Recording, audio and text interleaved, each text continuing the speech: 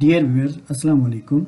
Today we will discuss that how we will prepare our protein or macromolecule for docking studies. So for this we have to retrieve our macromolecule or enzyme from this PDB website. I have already made a video on this, that how we can retrieve macromolecules from different tools. So here I need a PDB code, or we can type a name of that enzyme or protein like 4IW. Here is the PDB code for carbonic anhydrase 2. So here is the human carbonic anhydrase 2 in complex with acetazolamide derivative, and the resolution is 1.6 angstrom, and here it contains only chain A with 257 amino acid residues with 0 mutation. So for this now, and also here this our ligand ID 1 go, and these are the glycerols and DMS, dimethyl sulfoxides, and zinc. So from here we will download our PDB format of this file, and my default browser for this protein is DSV, Discovery Studio Visualizer. So it will open here in Discovery Studio Visualizer. Here we have protein structure with this is our chain A with amino acid residues, and this is our ligands. This is our ligand which is attached, zinc and other. So we don't need this one, glycerol. So we can select here and we can cut these molecules or delete. So and here is the water molecules. So if we don't need water molecules, or there is no water molecule of our interest, then we will delete all these water molecules. So we remove water molecule and only our desired ligand is attached here. Now we will save this file, save as.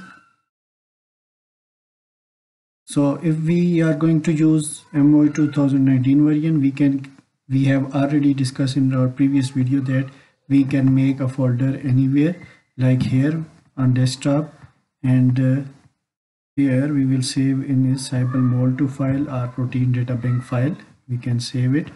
And if we are going to use MOE 2008 version, then we will go to MOE 2008 NI4W9, and here we have created our doc file or any folder that we have created, and here we will now go to save our file, from where we can retrieve during our software utilization. Now if we are going to use 2019 version, MOE 2019 file, open, and we can go to our bin i4w9 from this one, or we can directly retrieve from PDB, and here we have our protein and at the desktop inside the doc folder. So here is our 4IWZ, and we will make it a current working directory by clicking on the right side CWD, and now by clicking it will be opened. So this is our protein that is open, and we will prepare this by protonate 3D energy minimization. So all these can be prepared by quick prep. So during quick prep we can protonate 3D for protonation, and structure preparation, hydrogen addition, and further. So by using quick prep we can protonate our 3D structure, energy minimize, and other. And we can also energy minimize from here and potential energy from this one. It will take some time. So if we are going to use MOE 2008 version, we will go to file, open. Now here we have our, this is our doc bin i4w9. It will only open bin i4w9 folder. Here we have made a folder, and this is our 4iw3 9 to file. We will make it a directory by clicking on CWD, and then we are going to open this. Now here we will go to compute, protonate 3D.